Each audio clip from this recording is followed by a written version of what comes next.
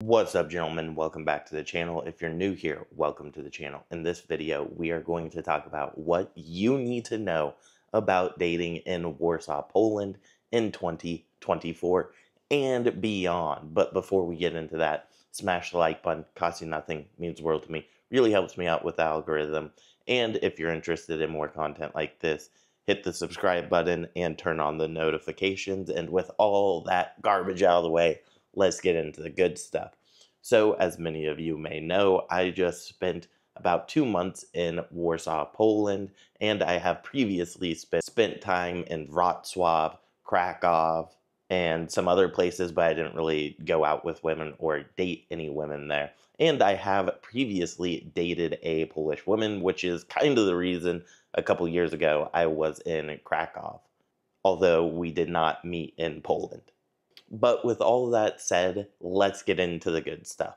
Yes, Polish women are attractive, and they tend to be a little bit, well, a lot more slim and fit than the average Western woman, particularly in reference to most American women.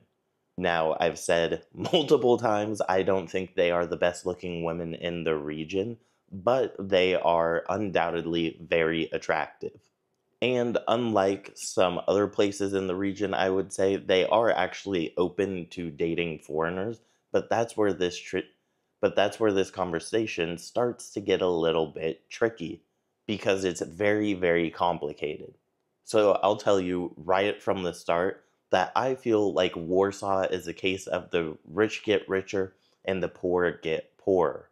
So if you're coming from a standard Western country, so I'm from the United States, so that's pretty much always the example I use. If you're coming from the United States, thinking you're going to just crush it in Central Europe, Eastern Europe, blah, blah, blah, or Poland for this video, that's probably not going to be the on-the-ground reality for you, particularly if you weren't doing great in the United States previously. Now, if you were doing it very good for yourself, then you will probably do better in a place like Poland because the higher tier women are easier to get access to, and frankly, there are just more of them. Whereas there are very, very attractive women in the United States. Don't get me wrong, and there are very feminine women in the United States, but the ability to access them is quite hard. There's just so many barriers to entry, if you will, and their standards in general are going to be much higher than the same woman in Poland. And so that's what I mean by the rich get richer. If you're doing well in the United States, maybe not even like super well, but if you're consistently able to get 7.5s and above, well, you're probably going to be able to get 9s or maybe the odd 10 here and there in Poland. However, if you're getting, let's say, a 5 in the United States, well, frankly, I don't think you're probably even going to get a 5 in Poland if you're being realistic. Now, here's where I say it gets a little tricky.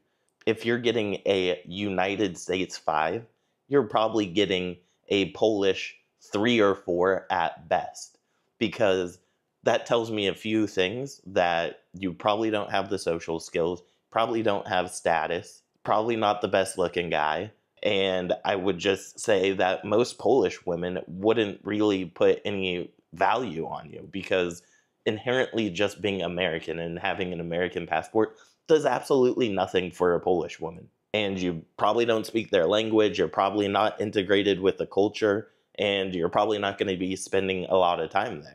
So you're probably going to be either drawing blanks, or you are going to be getting the lowest quality women imaginable. Now, here's one of the catches that makes this kind of complicated. So from the perspective of a white guy, a black guy, or an Asian guy, if you were never able to get a white girl before, and then you go to Poland, and these white girls are giving you attention, then yeah, that is going to probably be better for you. On the same token, that if you're doing well, and in the sense that you're getting 7.5s, 8s, and then you go to a place like Warsaw and you get access to 9s and some 10s here and there, well, that is probably going to be an earth-shattering experience for you. Now, what I say the caveat is, I know the Asian community puts Warsaw on, well, maybe not Warsaw, but Poland on a pedestal. I want to say if you're an Asian guy, this probably is not the best video for you, because I do understand that there are different circumstances for you guys in the United States where white girls really don't give you that much attention. So if you come to Poland as an Asian guy and white girls are giving you attention, I can see how that would be a very good experience for you.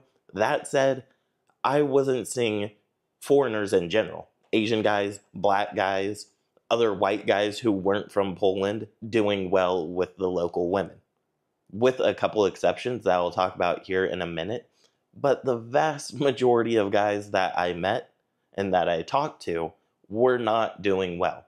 They were either striking out completely, or they were getting Instagrams but weren't getting dates, or they just ran out of time because they were the weekend warrior type guy, which also I would say makes you do things where you come across as more needy because you need to make things happen super quick, where the guy who's there for 3, 6, 12 months or living there can elongate the process where they don't seem as desperate to get things done like that. Not saying that you shouldn't try and set dates quickly and things like that, but if you only have 2 days, you're trying to hang out as much as possible or whatever, and then you're going to come across as clingy and desperate and weird and all kinds of things. But this kind of leads me to the exceptions, who I did see were doing well. And the guys that I talked to and saw that were doing well were a couple guys that were mixed, kind of like me. I saw a couple white dudes that were doing pretty well for themselves. I would say all of these people that I'm talking about were with legitimate 8.5s, if not 9s or above. And then pretty much everyone else who was with smoke shows were Polish people. Actually, that is incorrect. I saw like a dark black guy who was with a baddie as well. But that is it in the entire time that I was there. And even like the day gamers who are cold approaching, they're approaching mid at best girls. But going back to the previous point, the exceptions that all these guys had in common were, first of all, social circle. Second of all, the guys that I mentioned were there long term, at least 3 months, if not longer. And then all of these guys had pretty much integrated themselves into Polish culture on some level. Most of them did it by speaking, guess what? Polish. And so as it relates to me as to why I was able to go out with multiple models, and once again, if you don't believe me, you can go see some of my old videos where I changed the thumbnails and I also took some videos down. But you can see the comments of people commenting about how pretty the girls were. But I was able to do that because of social circle. I stayed there a long time, but I admittedly did not integrate myself into Polish culture, and I've learned very few Polish words. But on that same token, I didn't bring American culture, or whatever you want to call it, to Poland and try and inject my habits, my ways into the Polish people.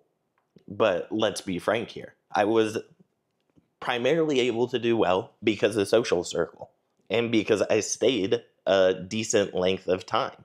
So when I met someone at the cafe and got their Instagram, they could see my story for 2 months or what may have you, and they could see, oh yeah, this guy's in Warsaw, this guy's still in Warsaw, this guy's still in Warsaw. And slowly but surely, guess what?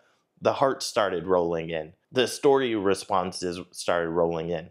So if you're not able to do those things, like I said, it's a case of the rich get richer and the poor get poorer. Now, as always, I'm not saying this is the only way to do things, and I'm not saying you won't be able to hook up here or there, but I will say the quality of woman you will hook up with, not so sure that's going to be any better than what you're doing in the United States. It's hard for me to believe pretty much any of these guys that haven't done the things that I've shared with you in this video, staying long term, building social circle, starting to integrate within Polish culture. It's really hard for me to believe that they're doing it any better than they would be doing back home. I truly, truly, truly believe they are doing worse than they are doing back home because, frankly, I didn't see a lot of foreign dudes getting a lot of action who weren't doing these things. Because guess what? I do know people in the day game crowd, and what they do is they troll them all. They troll the streets, they collect all these Instagrams, and then they try and take these girls on dates, and these girls flake on them. Or if they do get them on a date, they start to realize, yeah, you're not getting these same-day lays. There's more of a courtship process. Or by the time a woman agrees to go out with them, they're already gone because they're only spending 2 weeks in Warsaw and not 2 months or 3 months or 2 years. Now, with all that said, that is pretty much going to wrap up my final thoughts on dating in Warsaw. So to quickly sum it up, if you're doing well in the United States, consistently getting 7.5s, 8s, and above, then you're going to probably be able to do better in a place like Warsaw.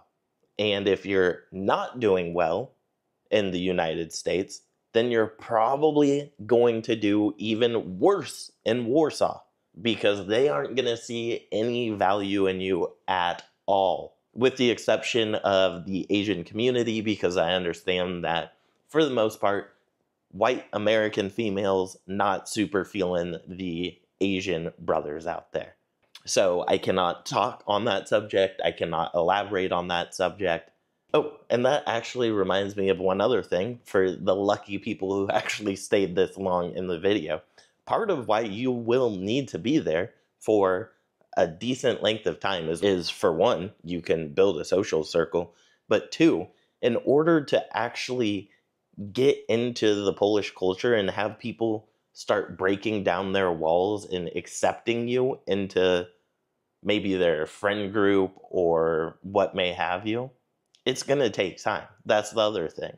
Like, most Polish people, they aren't unfriendly, but they aren't just like super keen on just meeting anybody and everybody who comes and talks to them kind of thing. But with all that said, I think this is a pretty good overall overview of what dating in Warsaw is like and what you could expect depending on the type of guy that you are, if you want to date the legitimate hotties. And if you don't want to date legitimate hotties, then I don't know what you're doing in Warsaw, Poland, because you could do that in a bunch of other places that frankly would probably be much less work and much easier. I should also say that if you're willing to do all this stuff in a place like Warsaw, there are probably other places in the same region with prettier girls that will probably be easier / less work, and you'll probably have more value in some of the surrounding countries, which I won't get into for the purpose of this video. But if you've watched some of my other videos, you can probably figure out what those countries would be. Now, with all that said, we are going to wrap up this video. Thank you for watching. I truly appreciate it. I will see you guys in the next video. And as always, hit the like button first on your way out. And as always, peace. Much love.